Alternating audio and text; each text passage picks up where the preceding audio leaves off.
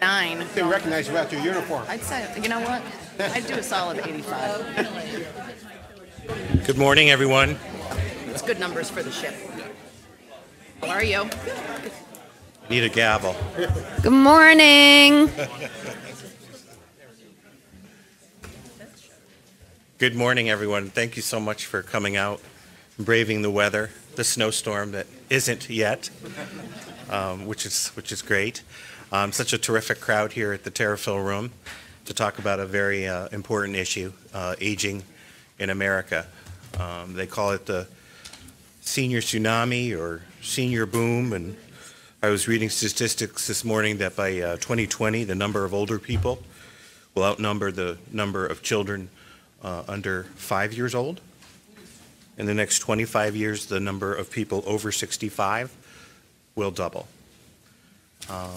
I see this as the new frontier, a really exciting time to rise to the occasion as public policy officials and local representatives and agencies and all of us to rise to the occasion to make sure that our greatest generation has what they need to grow old with grace and dignity and all the opportunities that they deserve. And we're going to be talking today about healthcare and transportation and housing and all of the things that are on your mind in being able to stay in your homes and affordability of food and prescription drugs and you name it. We're going to have a lively discussion with a terrific forum and lots of opportunities for questions and answers, and help us get ready for the 2020 session, which starts on February 5th. And as Vice Chair of the Aging Committee, such legislation will start in my committee, which is terrific. So I'm proud to be Vice Chair of the Aging Committee representing you at the state capitol. I'm delighted to have as my co-host today the Lieutenant Governor of the state of Connecticut, Susan Bysiewicz, who I've known a long time as a former staffer at the Capitol, and she's a former legislator herself, former Secretary of the State, and a terrific Lieutenant Governor who's already hit the ground running on many issues. And when I asked her to come and co-host this event, she jumped at the opportunity because this is one of her priorities and the administration's. So it gives me great pleasure to introduce our Lieutenant Governor, the Honorable Susan Bysiewicz. Thank you so much, John.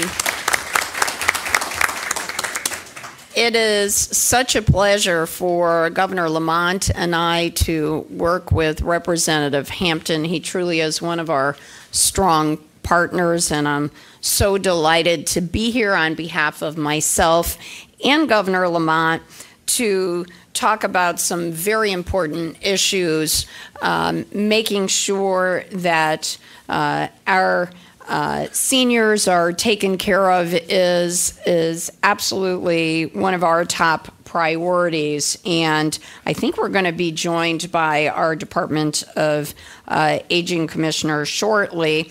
But before we hear from any of our panelists, I want to talk to you about an issue that's critical to every one of us, and that is the upcoming 2020 census. And here's why it's important.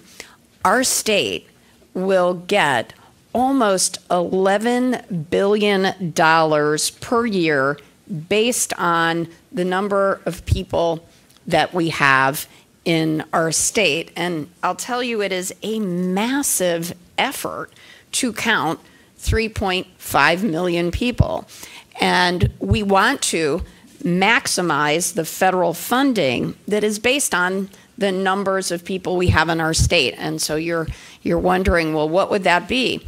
Well, it's Medicaid, it's Head Start, it's energy assistance for seniors, it's community development block grants.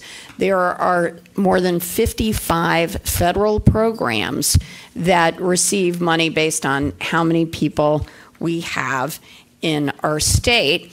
So you will be receiving sometime in the 2 weeks between mid-March and the beginning of April notice in the mail that the census forms are coming. But this is something new, this census, than other ones you've completed. And what's new is, for the first time in the history of our census, you can fill it out online. So when you get that postcard in the mail, it'll tell you where you go if you would like to fill the census out online. And if you don't fill it out online, then you will receive a paper form in the mail. And if you don't fill out the paper form by the end of April, then someone is likely to come knock on your door, one of those enumerators. So I would encourage you to fill it out online, fill it out on paper, or call the 800 number, which will be on the postcard as well. If that's easier, you can just pick up the phone and fill it out over the phone with one of our census takers. That's also something new this year that hasn't been available before. And it's important to note that for each person that is not counted, our state loses $2,900 for all of those federal programs, SNAP, WIC, Medicare, all of that. So that's why we really want to stress the importance of everyone filling out the census forms. And here's another very interesting piece of news, and I hope that some of you will consider doing this. The Census Bureau wants to hire 28,000 people in Connecticut to be enumerators. Those are part-time positions, and they pay between $21 and $25 an hour, which is excellent for part-time work. So if any of you would like to have one of those positions, you should go to the 2020census.gov/jobs to apply. And for this area, it's $21. For Fairfield County and New Haven County, it's $25 an hour.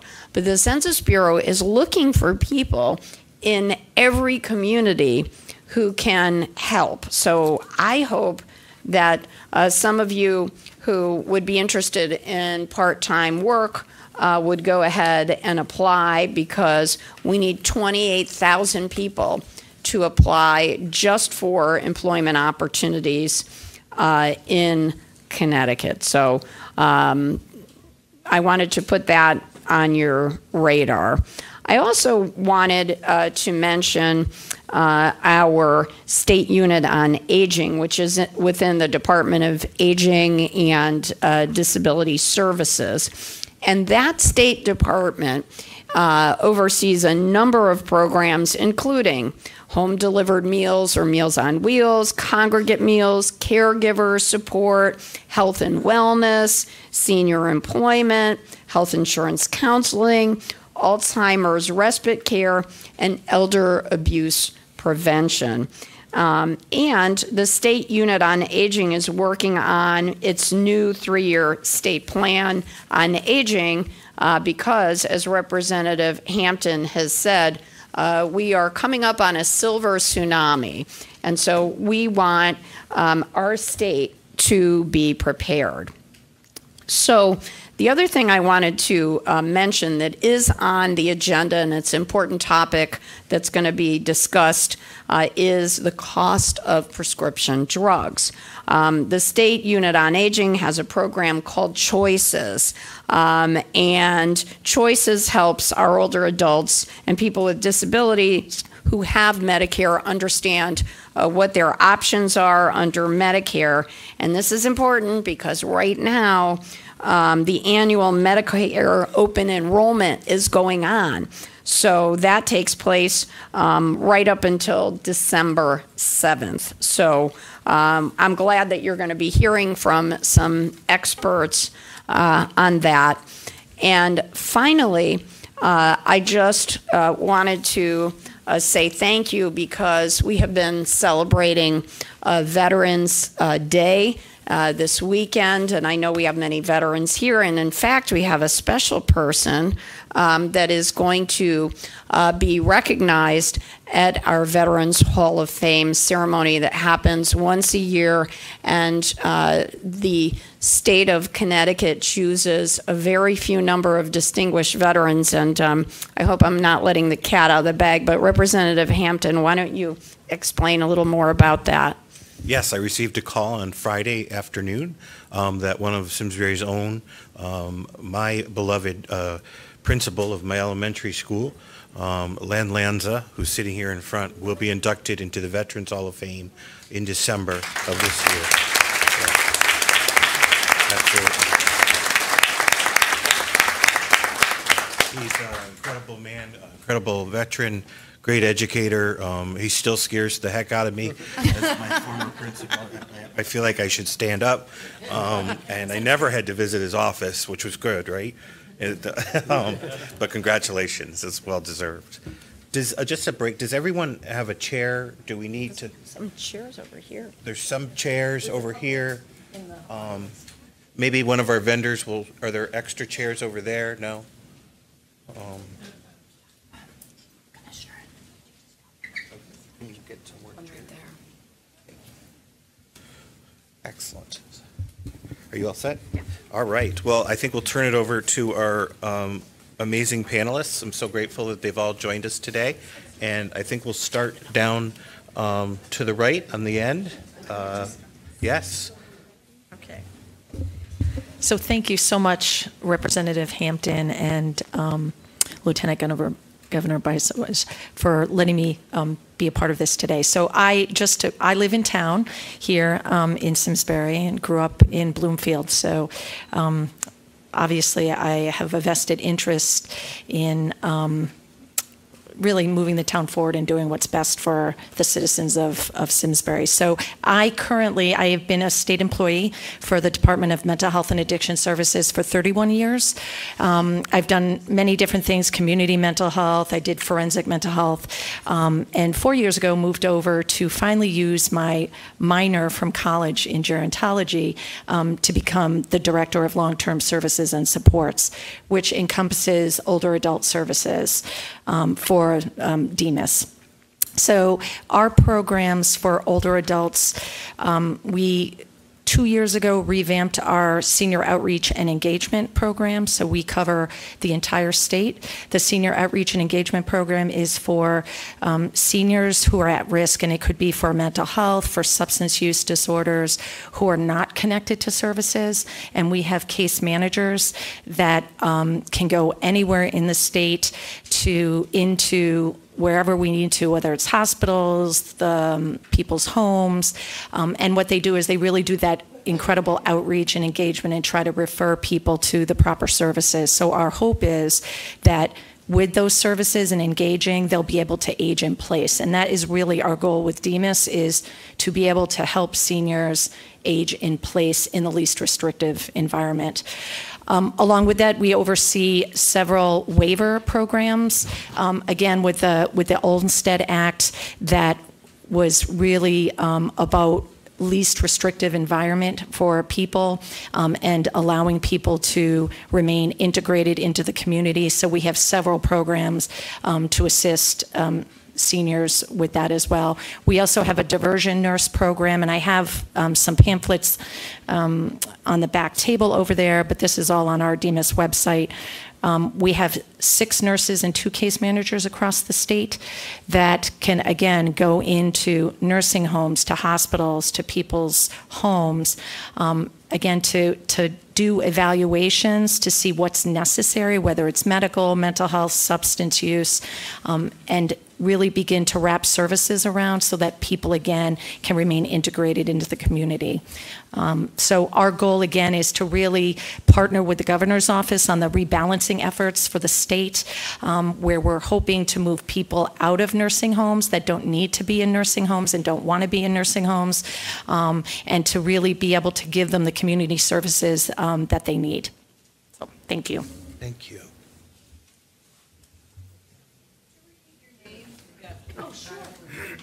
Erin Levitt Smith. I don't think I said that, did I? That's important. Aaron Levitt Smith, Leavitt. And could we get a chair for our commissioner? I'm the Director of Long-Term Services and Supports. Department of Mental Health and Addiction Services. You're ready to call on her. I'll just she can sit here.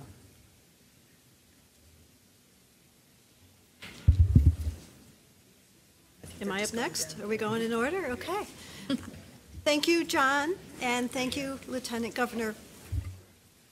Thank you, Lieutenant Governor Bysiewicz, for inviting me to this important conversation.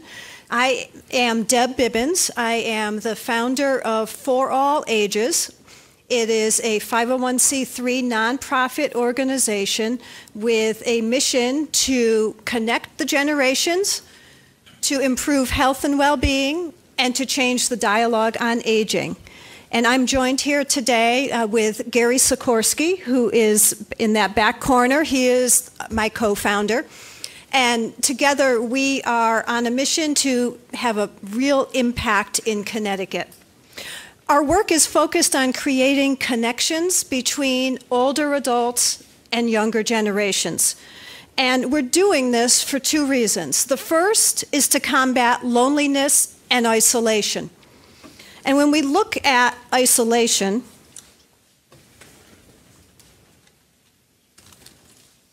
and loneliness, they've been identified as key social determinants of health, which means they impact the health and well-being of all ages of society. And we know that we're social animals. Social interaction is critical to our well-being. And research indicates that social isolation is actually having negative health impacts equal to smoking 15 cigarettes a day. Wow. Which is an interesting statistic. And Cigna last year came out with a study focused on loneliness. And that study indicated that 50% of Americans are reporting being lonely. And when we think about that, in Connecticut alone, that means 1.8 million of us are lonely. A separate report has come out very recently indicating a connection between loneliness and dementia. And it has been reported that individuals that are lonely have a 40% higher risk of developing dementia than those that are socially connected. Again, an astounding statistic. It's difficult to put a dollar amount on loneliness, right? And yet, Medicare has actually done this. They have reported that they spend on average an additional $134 a month for every lonely adult versus every socially connected adult. When we look at this across the United States, that comes out to $6.7 billion a year. And so when we take a step back and think about intergenerational connection, we are thinking about it not only from the perspective of improving individuals' health and well-being, we're thinking that it has the potential to reduce Medicare spending in the United States. The second goal of Connecting Generations is really to change the dialogue around aging and to have people view aging in a very positive light, which it isn't always done today. Studies have identified that negative thoughts about our own aging actually set us up for cognitive disorders as we age.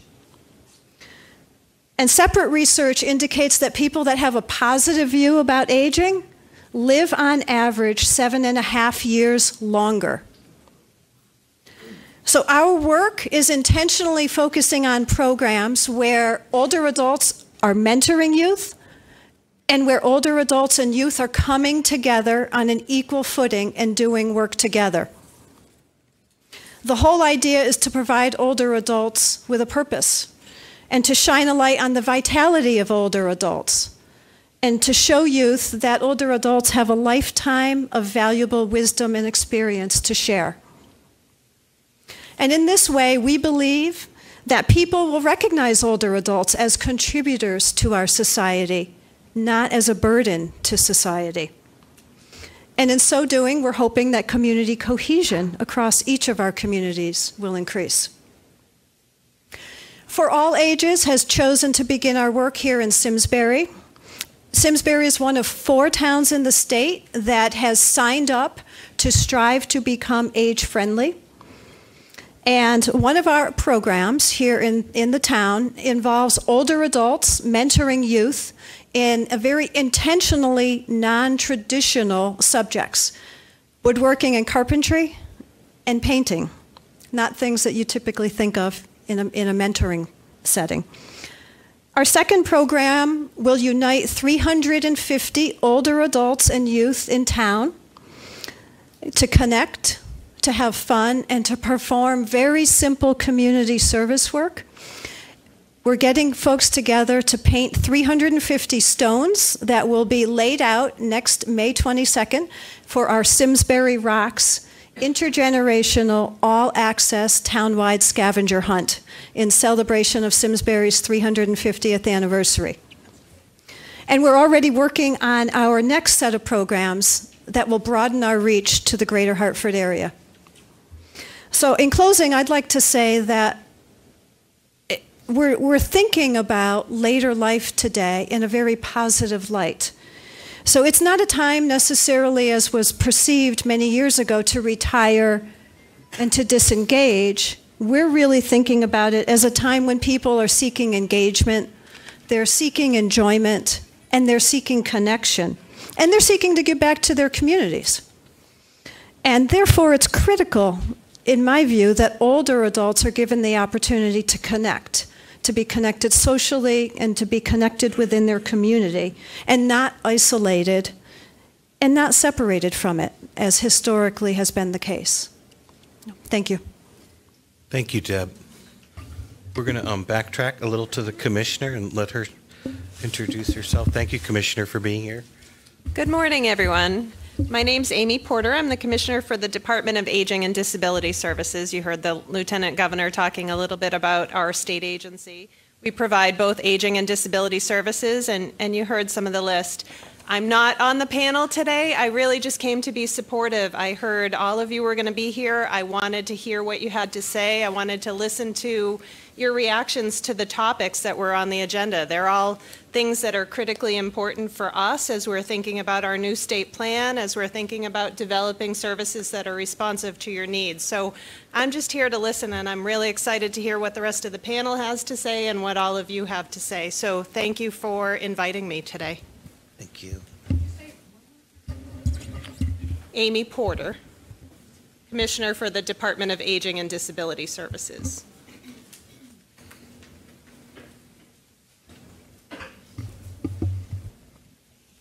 Hello, I'm Carolyn Kristiniak. I have a really wonderful job here with the town of Simsbury. I work in the Department of Social Services and Community Services with a wonderful director. And we have a lot of programs, but the program that I am focused in on is the senior outreach. I'm the one that gets the pleasure every day to talk to seniors, to listen to seniors, and try to figure out if there's something we can possibly do to help you. There are different programs. We make connections if we find that there's a resource that might be available to you. We are very accessible. You do not need an appointment to come in. We will answer the phone if you call us. We will return messages. I am also a choices counselor. And thank you again for Lieutenant Governor Susan Bysiewicz and State Representative John Hampton. They're wonderful people. We all care about seniors, and we all want to know what's going on, and we all want to try to help you. Thank you. It's the ever-traveling microphone. Thank you, everyone, for being here this morning, and thank you to John Hampton for inviting me today to attend, and thank you, Lieutenant Governor, for being here. I am Kristen Formanak. I'm the Director of Community and Social Services for the town of Simsbury. And like Carolyn shared, we have many programs and services available to assist our seniors in town. We are open and welcoming to anybody that lives in town to walk through our doors and seek assistance. We provide a wide wide range of services, like I already said, that's not just for our seniors in town. We provide services for all the way from birth to death, and many of our services have already been mentioned, but the things that we do are things like taking our energy assistance applications. So if you need help with your energy bill, we provide that service. We also are the intake site for renters rebate. A lot of our seniors take advantage of our renters rebate program to help give them a refund at the end of every year. We also work directly with our senior center. I hope that many of you have visited our senior center here in town, and if you haven't, I encourage you to do so. We brought a lot of brochures with us. We also brought our senior communicator newsletters. Those are on the back table. It's full of all of the opportunities that we have for you in the senior center. There's exercise classes every day that you could take advantage of. We often have speakers and special presentations. We offer trips outside of town. And we also have lunch 2 days a week on Tuesdays and Wednesdays. And all of those things, to go back to what has already been said, is to help combat that loneliness and that depression that sometimes we see in our seniors, because we want you to be involved. We don't want you to be home alone. But we do offer outreach services to seniors that may be homebound. That does happen, especially when we see our seniors that are trying to stay in that least restrictive environment. We know that you might need services, and we can help to coordinate that, whether it be home care or a visitor, or if you need some food delivered. So basically, I guess what I'm saying is, as a social worker and as oversight of the social services department, pretty much people call us for just about everything, and if we don't have the answer, we will help you to find the place that does. So thank you for having us here today, and we're looking forward to hearing your questions later. Morning. My name is Ed Lemontine. I am the chairman of the Simsbury Aging and Disability Commission. I'm also the executive director of the Simsbury Housing Authority. However, today I just wanted to talk a little bit about the Aging and Disability Commission, what we do, services we provide, and then I wanted to talk about 2 special initiatives that we have going on.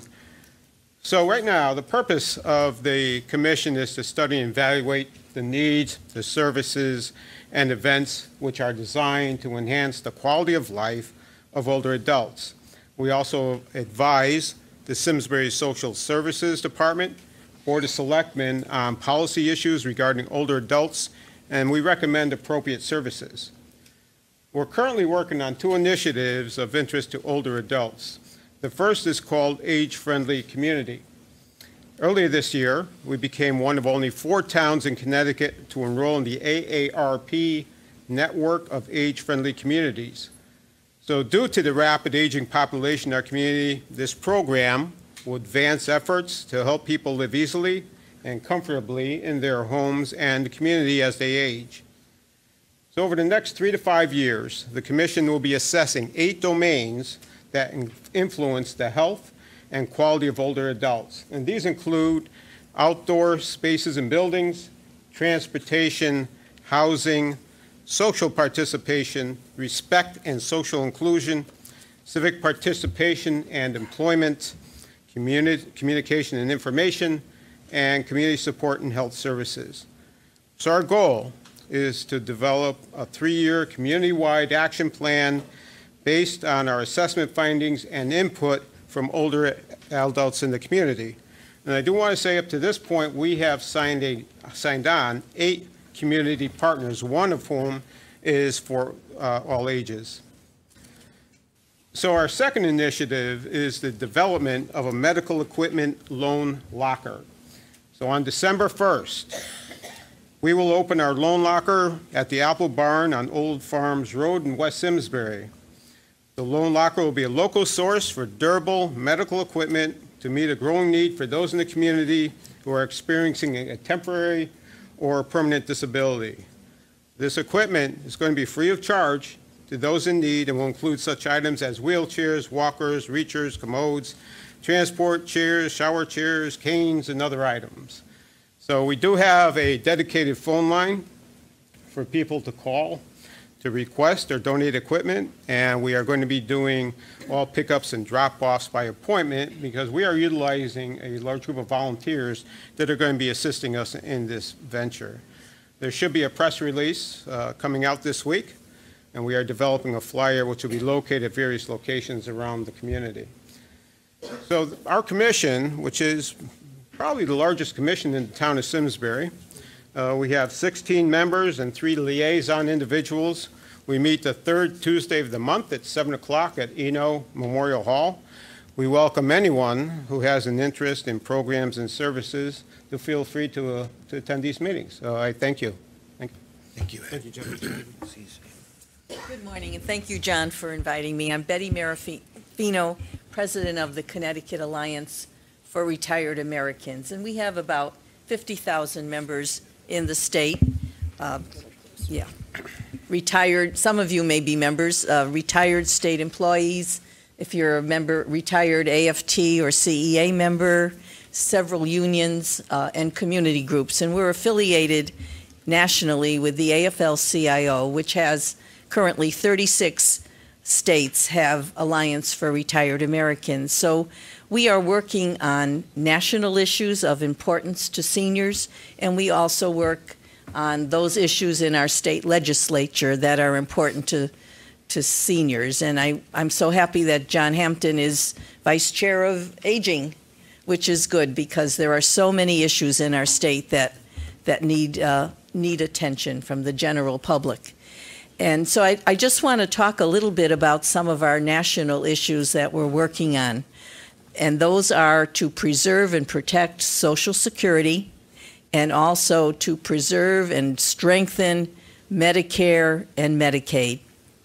This past March, I was honored to be invited by Congressman John Larson to testify in Congress. As you probably know, Congressman Larson is chair of the Social Security Subcommittee of the Ways and Means Committee. And he does have his Social Security Bill 2100, and I have materials for that over on that side table by the window if you want to take a look at it. There are also some other Social Security bills in Congress. But when I was in Congress and talking to the committee, both Democrats and Republicans seemed to think that it was important to strengthen Social Security. And the three-legged stool metaphor came up because most people, when you retire, you have your savings, your Social Security, and your pension. And we know that so many, especially of the younger people coming along, will not retire with a pension. And if Social Security is threatened in any way, we do not want a nation of paupers. And so when I went to testify in Congress, I used some stories that we had gathered last year from our members, and we went out into the community and talked to people who were saying, I'm so afraid, what if I lose Social Security? And also, how will I be able to pay for my medical bills and my prescription drugs? And so we use that, and I use the example of my own grandmother who lived in Southington and lived to 102, but she was a widow at age 50 with 6 children, including my mother. And my grandfather had worked in a factory, and he died suddenly of a heart attack. And she kept saying, oh, I don't want to have to go to the poorhouse. And there were poorhouses all over Connecticut, and there was one in Southington, and I remember that she would make bread and take it to the poorhouse, and a few times I went with her to the poorhouse. And they were not places that you would want to live. There was a little cot, you know, and some basic meals a day, and that was about it. Fortunately, you know, she kept saying, thank goodness I have Grandpa's Social Security, which was not a lot, but it was able to keep her in her very modest home. When I say modest home, until I was 13, there was an outhouse, so that's how modest her home was. But she never had to go into the poorhouse. So we don't want generations coming along to have to worry about that if Social Security is diminished and if their health care and Medicare is diminished. So we're also working on preserving, strengthening Medicare. And on the state level, I'm so happy to hear the folks down the other end of the table talking about aging in place, because that is so important. And I'm also glad that I met Deb there on the For All Ages, because our organization has just started an intergenerational alliance. We're just putting it together, and we started it because those of us in the alliance say, our kids and our grandkids say, oh, Social Security is not going to be there for me when I retire. And we want to talk to them about the importance of getting engaged. And we also want to hear from the young people what's important to you and how can we work together. So we have a lot of work to do. Thank you. First of all, thank you, John, for having me here today. My name is Paul Grabowski, and I'm an attorney at the Center for Medicare Advocacy. We are located in Mansfield, Connecticut, and I really think we're an underutilized resource for folks on Medicare. We are a nonprofit law firm, and we will represent Connecticut Medicare beneficiaries free of charge in Medicare appeals. So if you come up to a situation where you're being denied, whether it's for a hospital stay, a skilled nursing facility stay, or a piece of durable medical equipment, a lab, an x-ray, really anything that Medicare could deny, you should give our office a call. Again, we are free of charge. We can talk you through what your coverage rights are, what Medicare does and doesn't cover. We're staffed with attorneys, paralegals, nurses, and we can really provide the full spectrum of legal advice and representation. Our office also does a lot of outreach throughout Connecticut. We work with the local area agencies on aging to educate about Medicare, educate about what is covered, how the appeals process works, and also right now it's open enrollment. We do a lot of outreach around open enrollment to make sure people are assessing their options right now. It's really important, if you are on a Medicare Advantage plan, that you're checking your evidence of coverage and your annual notice of change right now to see if anything has changed as you prepare for the next year. It's not uncommon that the networks will change right now, or that your pricing may change. So it's really, really important you evaluate your options up until December 7th right now. So I have a table of resources in the back that folks should feel free to grab. My cards are there. And our website, MedicareAdvocacy.org, has a lot of great self-help materials.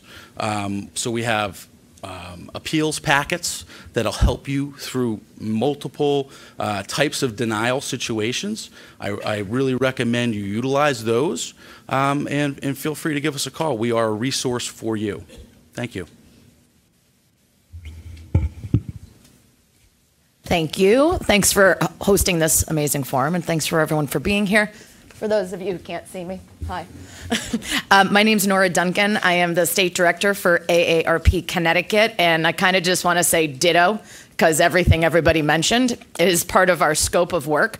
And it's exciting to be able to be here in Simsbury, because you are a member of the network of age-friendly communities, and those 8 domains that were discussed are really part of our core mission. For those of you who don't know, AARP is a nonprofit, nonpartisan social mission organization with a membership of nearly 600,000 here in Connecticut and 38 million nationwide. So do I have some members in the room? Awesome. You may be hearing from me, if you hear my voice next Tuesday morning at 10 a.m. calling to talk about the census, pick up, because I've got to go. You're welcome. Or if on Monday you're watching CPTV at 8 p.m., we're doing a fraud presentation on Connecticut Public Television. We're sponsoring a show on how to help prevent frauds and scams.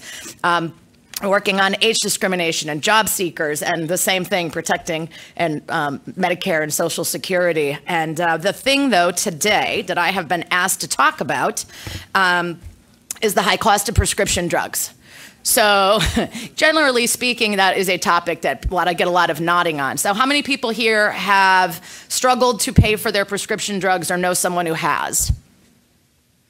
We've got about 21% of Connecticut residents stopped taking their medication in 2017 because they could not afford it. And there's a lot behind that. And it's not research and development. And it's not, you know, what everybody's, that's important stuff, but the increases in prescription drugs are at a point right now that they are at the breaker of the back of the American healthcare system. And so we have been working on a campaign that we call Stop RX Greed. So we're not really mincing words about what we think the problem is. And that is a state-by-state campaign, but it's also a federal campaign. So I've had the privilege of being on several panels recently about a federal bill called H.R. 3, which is going through Congress right now at actually lightning pace, with a look to probably have a vote on the floor of the House soon. And then we always have the problem of the Senate. But we are hoping that bill, which actually does really good stuff, is going to pass. So if you hear from AARP or you want to sign my petition that I'll send to your member of Congress, who happens to be very supportive of it. So I've been on his panels, assuming most of you are from here. That's really, it's important for you to help us speak to Congress. And it's important, you know, I sit and people say, what can I do here in Connecticut if our delegation's all supportive? I say two things. One, you know, it's Thanksgiving. Instead of, we can talk politics, but let's talk about something we all agree on, especially if you're with family from out of state who may have a member of Congress who isn't as supportive. It's sort of a spread the word, or it's use your social media for good. Get the information out there to maybe your family members in places that need a little push. But here in Connecticut, we've got our own battles to fight, and we weren't successful in 2019 in the legislative session in fighting for that. And we plan to come back in 2020 to try to get some really good work done on prescription drugs. My focus for prescription drugs in 2020 in Connecticut is about Canadian reimportation, and it is about pay for delay. Does anybody know what pay for delay is? Basically, so if you just basically get paid to do nothing if you're a manufacturer of a generic drug. That's the simplest way I can put it. It's the effort where we keep generics off the market by paying generic manufacturers to not make the generic. So it's patent related, it is, the FTC hates it, and it is a very common practice that will keep the name brand on the market for longer. And so we've got several ways to try to help get that under control. But I want to give you a couple of stats just to round up what the problem really is. So the top 3 medications for the Connecticut residents diagnosed with cancer, diabetes or prediabetes or heart disease have all increased almost by double in between 2012 and 2017. Those are not new drugs. I've got the stats in the back. These are just price increases above and beyond inflation. And what that looks like to Medicare, for instance, just to Medicare alone, in October of 2019, the AARP Public Policy Institute released some studies that, one of them that I think really strikes a chord for me is that Medicare beneficiaries and taxpayers paid $110 billion over recent years above and beyond normal inflationary price increases for prescription meds. And so we've got some state government officials here. What does that mean for Connecticut? Well, it's 5 times Connecticut's annual budget. So 5 times Connecticut's annual budget. That's just on prices above inflation. That would cover rent for 9 million Americans. It would buy groceries for 25 million American families for a year. This is just the above and beyond. So when we think about what's important and how we get things under control so we can keep our money in our own pockets, we can live and age in place, we've got to tackle some of the biggest problems in the American healthcare system. So I look forward to 2020 work on this. Thank you so much. So we've talked a lot, but we really are most concerned about hearing from you and your questions and concerns. So we thought we'd pass the mic. Jason, pass the mic. We're going to do Oprah style here and pass it around, so don't be shy. Anybody having any particular questions? Yes. And while the mic is going to this lady over here in the green sweater, can we have a round of applause for our panelists? What an impressive group of people.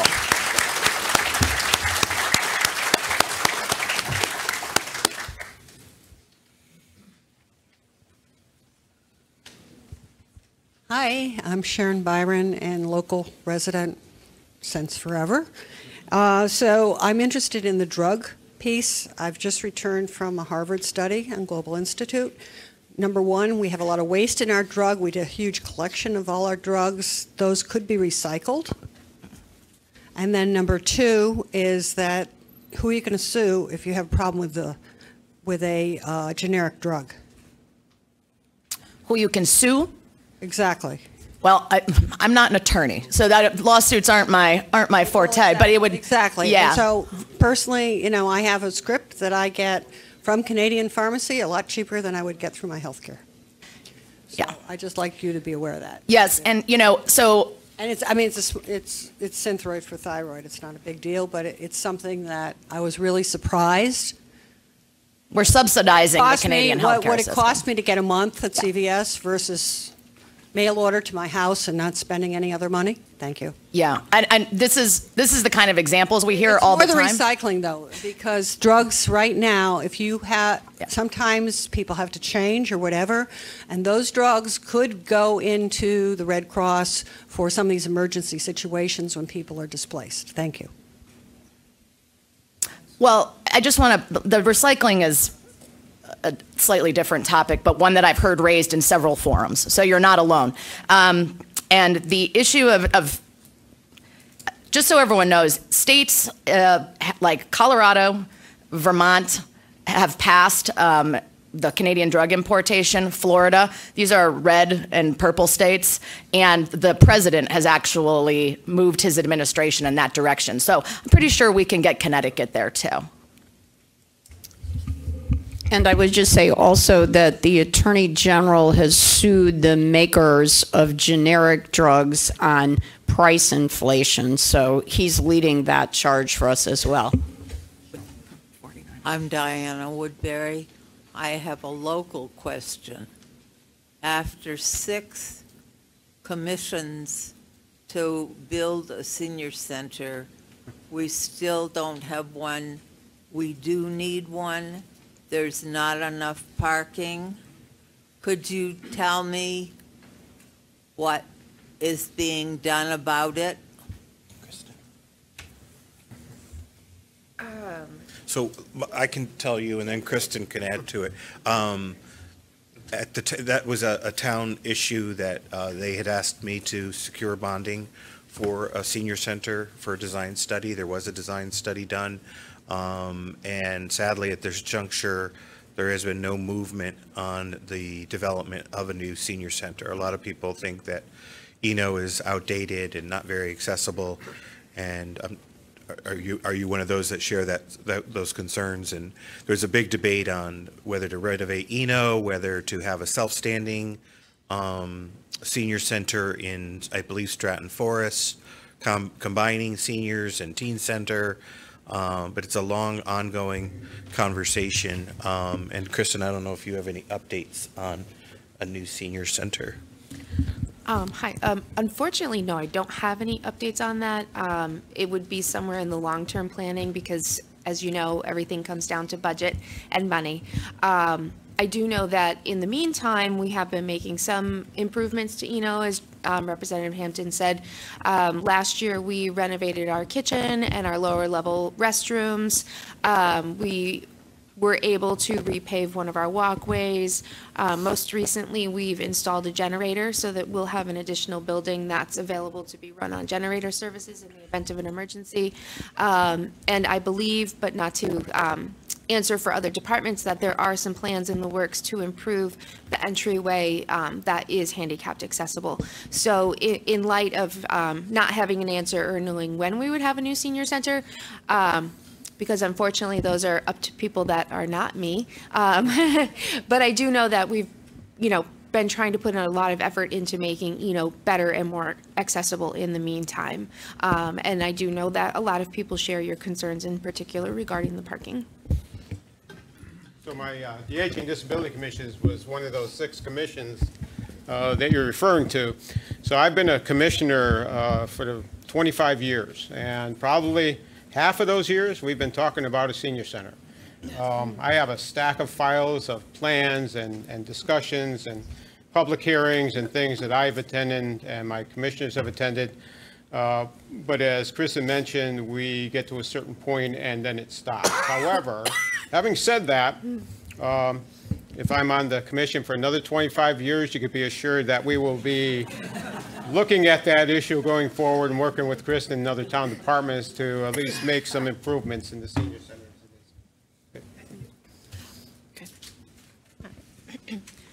Diana Moody.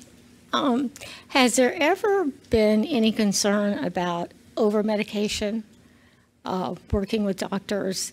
And if so, or not, how does that fit into your equation with the cost of drugs? I think Demas. There's a lot Demas has to say about that. That is a concern.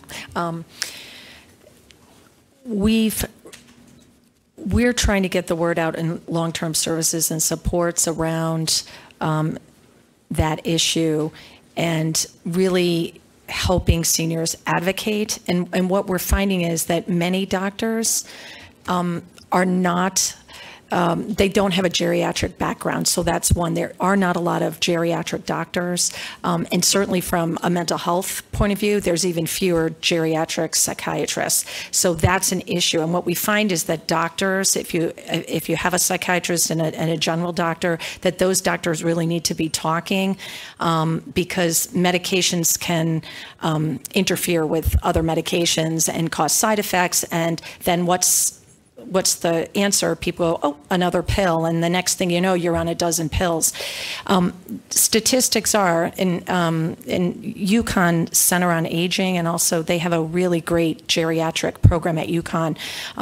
But the more medications you're on, and the sooner you go on medications, the poorer the health outcomes are for seniors. So what I advocate for is it should not necessarily be the first line is to give somebody a pill, and that's what we do in this day and age. And I don't know if people saw, there was a recent article in the Current around studies around giving people antidepressants or giving people talk therapy first, and what were the long-term outcomes of that. And what they found was that talk therapy was just as effective at a 5-year juncture as it was giving somebody an antidepressant. But in this day and age, the fastest and least expensive thing to do is to give people a pill.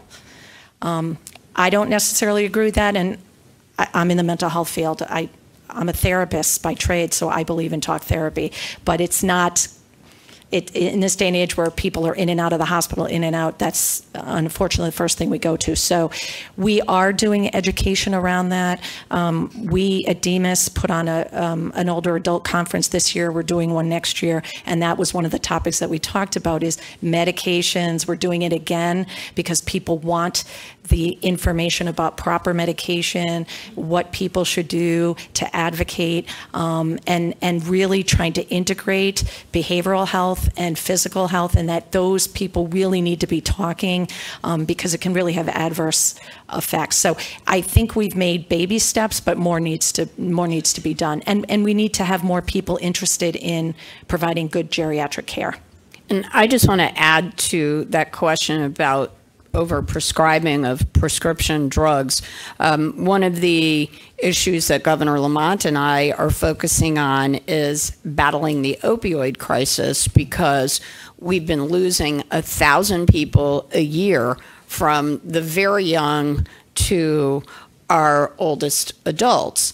And to hear a state representative from West Hartford, Tammy Exum, talk about her 2 teenage sons who got their wisdom teeth removed and both had opioids prescribed for them, just, because they might have pain after getting their teeth extracted, shows us that we have a lot of work to do. And the legislature has made some steps in having doctors reduce the amount of time they can prescribe opioids, but we have only begun to scratch the surface of the issue that you raised, and it's something that goes across the age groups. Hi. Sue Sames. I'm a Simsbury resident for about 20 years or so. And I was really interested in the age-friendly community concept, and if you could either the woman from AARP or the commissioner could talk a little bit about what our specific plans are, and also interested in who the 8 partners are, as well as kind of how people can get involved in that. I also go to the United Methodist Church in town, so I was curious how you kind of pull it in other parts of the community. I knew somebody was going to ask me to do it in the 8 partners, and I didn't write them down, but I'm going to try. So McLean, the Chamber of Commerce, Main Street Partnership for All Ages, the Simsbury Granby Rotary Club, and I do have a letter going to the Simsbury Methodist Church requesting that they be a partner. Also, it's, I'm one of those older adults, so you have to, see, I should write things down, but there's a couple more that we have contacted. So our plan, this is a long-term plan. So those 8 domains are something that my commission is going to look at, and we have some really dedicated people on that commission that are going to take each one of those domains, look at them individually. We have a survey that's about 6 pages that's going to be going out to the general community to get input from not only older adults, but from others in the community, so that we can garner the information that we need to make an assessment. Based upon all the information that we receive, we will then come up with an action plan that's going to address each of those 8 domains. And then those recommendations will go to the Board of Selectmen, and hopefully at some point we will be taking some action in order to address those. Just a question. Right here. Good morning. I moved to Simsbury in March, and I'm at McLean, and I'm glad to hear that McLean is a partner in all of this. Something that popped into my head when you were discussing over-medication, 2 things come to mind, and that is, one is that you can't, I prefer to go to, not be in the medical model right now. I prefer to be outside of the medical model with chiropractors and naturopaths and doctors who are involved with functional medicine, who I think take a more fundamental approach to illness. And so we're not taking a lot of medication. My husband and I take thyroid, and that's it. What was interesting was when we came to Connecticut, and we found this where we lived before in North Carolina, and that is that when you go to a medical doctor, they have their 3 or 4 drugs. If you go to a cardiologist, you're going to be put on a statin, a beta blocker, maybe something for high blood pressure, and then you're going to have the drug interactions that occur with those. But that's their toolbox, and they don't really want to look at other approaches. And I think part of that is the way that Medicare has kind of been set up so that they pay for this type of medical services. I don't get paid very much when I go to the chiropractor, and if I go for other reasons than a back issue, I'm paying out of pocket, and I'm paying a lot of money out of pocket, or if I go to a naturopath. And I would like to see maybe some push to get these types of providers, which seem to be practicing in a way that would help with some of these high costs of drugs, to be covered by, to be covered so that I'm not paying hundreds and hundreds and more than that out of pocket for these kinds of medical services. Now, I'm in a very fortunate position where I can afford that, but there are so many people who can't. But if they could go to doctors or practitioners that are not constantly prescribing pills, that might be able to put a dent in it. So it's kind of a twofold thing. Thank you. And I'll just say that there is an effort at the state level to push for more of that naturopathic coverage, which I prefer myself. And I can't speak to what's happening at the federal level, but I know that I've had organizations representing naturopathic physicians come to my office and say, this is the legislation that we're putting forward because we are behind some states like Vermont that allow naturopaths to do more, and it's in the area of prevention and health and wellness, which everybody prefers. So I haven't heard of anything on the federal level, but it reminds me that Medicare is constantly changing their payment models on things, and there are two big changes coming through in skilled nursing facilities and in home health care, both of which we think might reduce physical therapy for folks and shorten length of stay. So as a reminder, if anybody comes up against that, please let our office know. One of the things we do is every once in a while we do some big ticket litigation items, challenging observation status. I know a lot of folks have probably heard about that in hospitals. But if there are some real adverse consequences in the nursing homes and at home health, please let us know. Can I just respond? Well, I can just tell you from my chiropractor is on the Connecticut Chiropractic Board, and they're definitely pushing for this in DC. In every state they work on their own things, but at the DC level, they're pushing for that. One thing I will add about HR 3, and it doesn't speak directly to your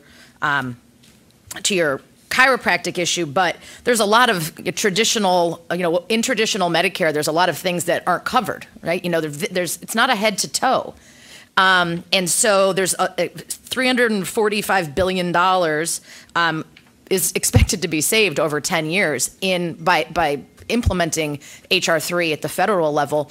And it's not that then that money just goes away. It's to be reinvested. And a lot of the things that aren't covered now are up for negotiation for being covered then. So that it does get to help people who really can't tackle that. But also we're talking about hearing, vision, dental, the basics that are all required to maintain your health. But traditional Medicare doesn't necessarily do what others do. If I could just amplify what Nora just said, HR 3, lower prescription drug costs, is a big issue for our group as well. And one very important feature of the bill is that it would allow Medicare to negotiate with the government for drug prices, just like the VA is allowed to do that now. That would be a tremendous help if that happened. Good morning. Mark Warren. My wife and I have been residents of Simsbury for almost 35 years. Thank you for putting this panel on. Two things real quick. One is related to one of the items that was in the packets that we received on pension and Social Security income. And this is something that I have a feeling affects almost everybody directly in their pocketbooks who's here this morning. Earlier this year, I received a postcard from our state senator announcing this. And at first, it seemed pretty straightforward, but I had some questions. And I needed clarification on how this would affect my wife's and my income. The good news is that it does lower our state income taxes, but we didn't know exactly how much. So I called the Department of Revenue Services earlier this year, and the person seemed pretty friendly, but she had no idea how this worked. So I made some other calls. I even did research of the bill itself, and I couldn't figure this out. So my request is this, and this is to Susan. Make sure that the Department of Service people who answer the phone know how this works. And secondly, let's make it user-friendly. Maybe this analyst, this chief analyst, can put examples. So depending upon your adjusted gross income or your filing status and what happens over time in terms of the exemption, if there were some examples on the Department of Service website, it would be... You spoke to someone at the Department of Yes. Revenue Services? Oh, yeah. And they couldn't answer. Yeah, in all fairness, it was during tax season. They might have been overwhelmed because they were involved in, but right. She didn't even know that I'm really in support of this because we hear so much, we get such a bad rap about our taxes in Connecticut. This is going to help almost everybody in this room. And it's important, especially with the salt issue that's going on, right? And I'm going to make a suggestion to Representative Hampton. Why don't we see if the Office of Legislative Research and Department of Revenue Services can do a one-pager and have a phone number that with a person's name who is the resident DRS expert, so that people can call, because I think your point is very well taken, and we should have people answering the phone who can help with answers. Thank you. The other point we talk a lot about medication costs. I'm looking, I forgot your name. Nora. Nora, because you're with AARP. So right now we have the opportunity to enroll in either stay in our plan or for Medicare. Well, I'm on a medication that is fairly expensive. I think it's considered a tier 3. And I go into the plan finder and I look up what the cost is going to be based upon mail order, which you'd think is cheaper. Supposed to be. Or a preferred pharmacy. At first, I didn't even put in a standard pharmacy. Well, guess what? If you put in my case, if you put in a standard pharmacy as opposed to a preferred, it's significantly lower. The problem is we don't have a user-friendly way of putting in the medication name and finding out of all those plans and where you can get the drug from, where you can actually save the most. It doesn't exist. And you used the new tool this year? New this year is on Medicare.com? Yes. Great. Yes. So the new tool is not working either. We need something that makes it, perfect. Believe me, look at it.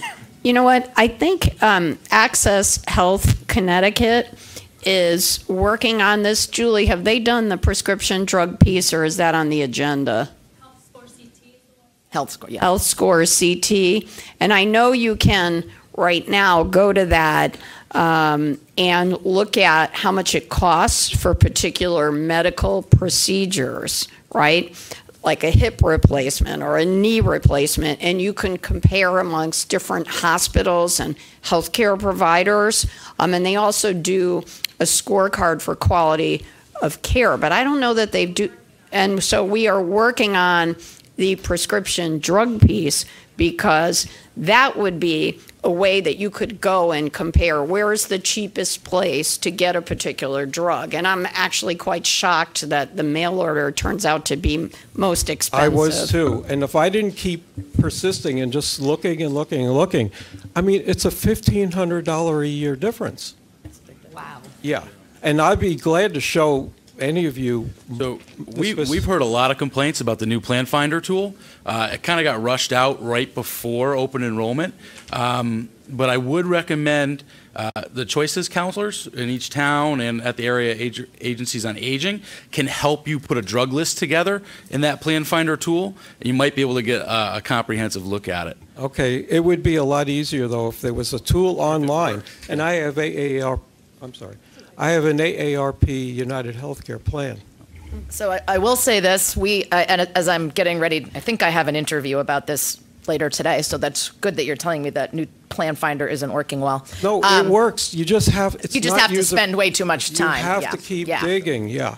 I would just second that there's never a time that I don't tell everyone, including my parents, where I grew up over the other side of the mountain in Bloomfield also, which my parents won't listen to me on this one, but that's fine, you know, is your tax dollars are already paying for Choices counselors. The North Central Area Agency on Aging runs the Choices Counselor program. There's people in every town. You already paid for it. There's no harm in going to sit down with someone who's trained and is in that ugly tool all the time. I really encourage people every single year, just take a look, make sure what you're choosing fits you and any possible scenarios that may have changed since the year before, because it can mean a big difference in what you're paying, and it's really got to meet your needs. I want to thank all of you for listening. Try to go with you here. Did you have a question? This lady. I just have a question on something you mentioned before about Medicare. Did you say they want to cut physical therapy more? Because you know what? A lot of times physical therapy cuts the medical stuff where you have to keep going. Yeah, exactly. Yeah. So there are two new changes to the payment models. In the skilled nursing facility setting, right, you go to a hospital and then you go to a skilled nursing facility afterwards for rehabilitation. They're promoting more group therapy as opposed to individualized therapy, which we think may have some adverse consequences. And there's also more of an incentive now financially to maximize 15 days of a stay. So it's a much short. It could potentially be a shorter stay for folks in those rehab facilities. And so there have been no changes to the outpatient setting, but if you're getting, say you're getting home health care and you're getting your therapy through home health care through Medicare, there may be some changes there as well. Hi, my name is Bunny Kleiman. I have been disabled since I was 22, lived in a wheelchair for 14 years, and chose to decide that we were going to fight the world, and started out in Bloomfield. We had the first handicap commission in Bloomfield, and I was chairman of that.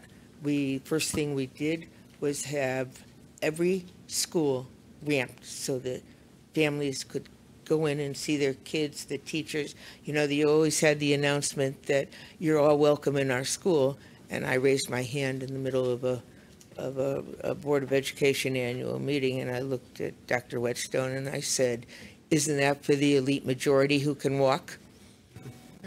And the next day, Harper Current, Harper Times had 3-column articles on, first headline on Harper Current, which I almost killed them, maimed mother unable to come to the classroom, but it made a point. And I don't mind making points like that. And so we had that done so that every school was ramped for the first level and the curb cuts in the center of Bloomfield. And that was done. My daughter is 55, and I became disabled when she was 8 months old. So we did a lot of things just on being able to speak and not swear at the same time. Okay? I can also swear if I have to, but it's done very specifically, and it makes the point when I do it. We came to, and I was then the chairman of the State Handicap Commission. And then I had a job. I had a husband. I had 2 kids that, you know, had to be raised and taken care of, and a lot of medical expenses that were incredible. Because we had the accident that put me in a wheelchair, cost $350,000 of medical bills that weren't covered by insurance. Every one of those, by the way, were paid off. I think about, 25 years ago or something like that, but every doctor got paid, every hospital got paid, and one doctor retired and waived the rest of his bill. Nice. And so now we're sitting here as seniors and also permanently disabled. And I drive a handicap retrofitted car. My husband has the same car retrofitted. And I go in for, I can't have any mail order pharmacy because I am allergic to corn products. And deathly allergic to corn products. So every one of my drugs has to be checked. And Optum RX, my husband uses it. I think his bill totals at the end of the year of about $300. One drug that I take was $15,000 a year, and then it reduced to $10,000, and now I think it's down a little lower. EpiPens, they expire. They expire before I've ever used them because I've never had to use it, but you're not going to take the chance. Once I used it, and that was on a trip, and somebody got stung by a bee, and I used my EpiPen for them, but they didn't know they were allergic. But, you know, disability and aging, all of us have gone into this area. And it seems that the disabled are not being looked at the same way anymore. that the elderly are. And since I've been disabled since I was 22, and I'm 77 now, and still fighting the world, and retired from my business 3 years ago, finally. I kept retiring. They kept calling me back. I actually think that our commissioner, who has both aging and services for people with disabilities under her bailiwick, might like to respond to that.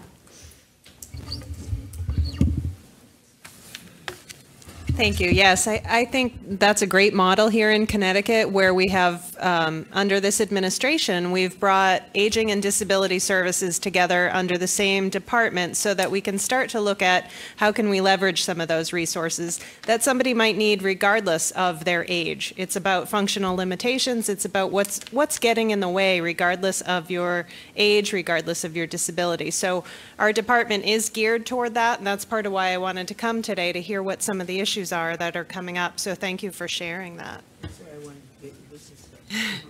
Great.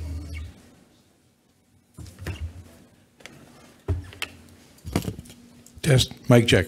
My name is Walter Bansaff. I've lived in Simsbury for 42 years, and I'm grateful for this opportunity to address some people who may be able to fix a problem that affects way more than my family. It's an unnecessary failure by the state government. 39,000 retired professionals are now affected. By law, they were not allowed as employees to contribute to Social Security. So I know some people are saying, yep, I know who that is, but I'll not reveal it yet. So the state forced this group to be totally dependent on the state of Connecticut for retirement benefits. The state is supposed to contribute by an act of the legislature 1/3 of their subsidized health insurance premiums. 1/3 from the Teachers Retirement Board. Oh, I let it slip out. 1/3 from the retiree and 1/3 from the state. The state has not done that. There's a $200 million deficit. And if you divide that by 39,000 teachers, that's about $5,000 per retired teacher. These are professionals. They served our communities well. I mean, who's up in heaven? Teachers, mostly kindergarten teachers. You know, they're the good folks. They're wonderful folks. And I would just ask that you do whatever you can. I'll try to keep it shorter than what I wrote, but right now we have Plan A and Plan B, and one is lousy and the other is lousy and more expensive. So it's a very, very different situation from even last year. And thank you for your attention, and I hope you can do something.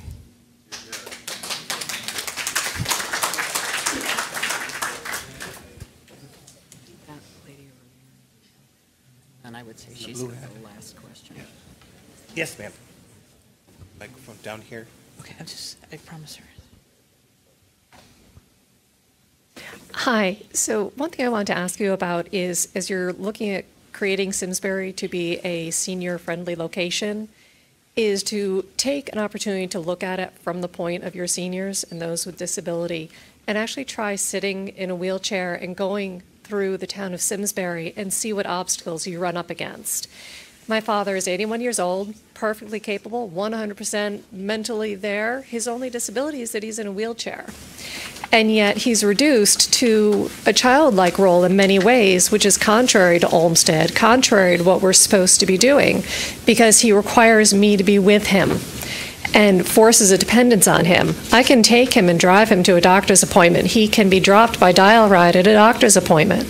But if he can't open the door to get into the building, to get to the elevator, to then get to the next door that can't be opened. Not everyone has the financial means to be able to take their home and make it ADA accessible. And yet when I look at development in the town and the condos and the houses that are being built, I see congregate living for those that are elderly and those that are disabled. And the point of Olmsted isn't congregate living. It's not taking everybody the same and putting them in one area. It's about them living their life within the community, fully. And if we don't look at requiring developers to build units that are handicapped accessible with bedrooms on the first floor with fully equipped bathrooms and kitchens, we're not truly making our community accessible to all. We're still forcing our older population and our disabled population into pockets. And that's not what we're supposed to be doing. And sometimes I see towns doing things that are meant with good intentions, but with unintended consequences. For example, with my father, most towns have now moved to putting in, I call them rumble strips, on the curbside. And when I called a couple of towns to ask, why did you put these in? I'm told, well, it was in one town, most towns don't seem to know why they do it other than they think it's a good idea. One said it was for the blind, although it struck me as odd because they're painted red. But my father's 81 years old, and we have a running joke that he's not a martini. I don't want him shaken and stirred. If you take a wheelchair and you go over those rumble strips, you're all jostled. My father's 81 years old with a number of different health issues. He doesn't need to be jostled every time he goes up and down on a curb cut. And I think that in terms of development for towns, I think sometimes towns and cities and states are doing things without thinking it through. And I think if you put yourself in a wheelchair, put yourself in a walker, walk with a cane and put some marbles in one of your shoes and truly see what it is like to navigate your community and see if you can get through. See if you can get into the restaurants. See what your access is to the library. I know the state requires a certain number of parking spaces, but look at your grocery stores. So do we truly mean only 4 people with a disability can grocery shop at any one time? If my father can't park his handicapped vehicle in a handicapped spot, he has to go home. He can't do his grocery shopping. Or he has to park extremely far out in the hopes that no one parks next to him, blocking the ramp that needs to come out for him to be able to get in and out of his vehicle. We have been places where he has not been able to get back in his vehicle because he's been parked in, even though there's signs on the side, please do not park next to within 8 feet of this vehicle. And again, it puts him in a childlike role when he should not be in a childlike role. He really I think that you would be a fabulous person to be on Mr. LaMontagne's commission. What do you think? Absolutely. There you go. Well, I'll get off my high horse on that. But I do have one other thing, which is medications. My father is also very fortunate with his pension, with what he has, to be able to afford his medications. But it is not uncommon for me to go to the pharmacy and spend $400, $800, $1,200 on his medications. And this is a man who goes through all of those systems. He checks what is going to be the least expensive plan for him and cover the majority of his medications. But as someone I'm now starting to age, I'm looking at it as, with what I've been able to put away, am I going to be able to afford my medications the way that he has? And that's really frightening. Most people of my generation don't have pensions. We don't necessarily believe that Social Security is going to be there. And if we don't address the issue of the cost of medications, it's a very scary prospect for me, knowing what I have put aside and how much it's costing him for his medications. Thank you. Thank you. So I think we're going to do one more question, and we have this very patient lady with the NYPD hat on. So you have the floor, and make it a good one. Yes, I'm waiting for somebody to address the elephant in the room. I don't need You need a microphone. That's and brevity is the soul of wit, by the way, so I'll make it quick. Okay, I'm Linda DiNapoli. I live in West Hartford, Connecticut. I'm a realtor. I want addressed right now the elephant in the room, and that's the taxes, which are forcing not just the seniors, but others out of the state. We have 2 sites online where people are talking about living in double wides in Tennessee for almost nothing. That's not my idea of heaven. I'm not going, I'm staying, and I'm fighting, but you have got to stop taxing us to death. I want to know what the governor has planned to stop this out-migration. We had one of the top 5 real estate agencies in West Hartford shut down on Friday. That is not a good sign. And you have to help with the housing crisis on both ends. Thank you.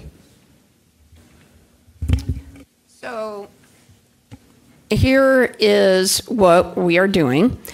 We made a budget that was that started with the premise that we were going to cut the $3.7 million budget deficit that was looming for this year and next year. And we cut that deficit without raising the sales tax and the income tax. And we said we have to stop maxing out the state credit cards because the prior administration was putting $1.6 billion a year, each year for the past 8 years, on our credit cards. So we said we are cutting up some of the credit cards, and we are only going to bond or put on the state credit card stuff that is critical to health and safety. And so we have cut back by at least 40% on what we've been spending on indebtedness because our unfunded liabilities are very high. And when we passed the deficit that passed the budget that cut the almost $4 billion deficit, and we said we are stopping that bonding, several of the Wall Street credit rating agencies upgraded Connecticut, so Connecticut's financial rating. So it took us decades to get where we are. It's going to take us a little while to get out of the financial hole, but we have made a good start. So unfortunately, we're going to be kicked out of the room, but we've been kicked out of better places. But thank you so much, all of you, for being here. This is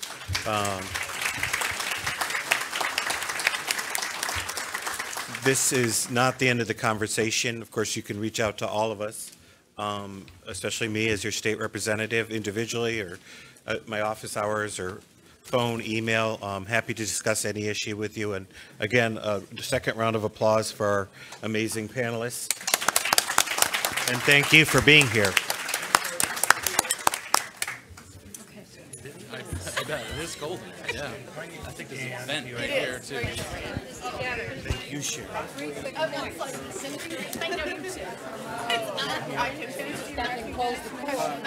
You're about to help me. Oh my gosh, you know what? So I think of you as having dark hair. It was longer and darker, so I love the blonde, but so nice to see you. I like the gray, that's why I'm blonde. I'm totally with you. Mine's peeking out. Thank you.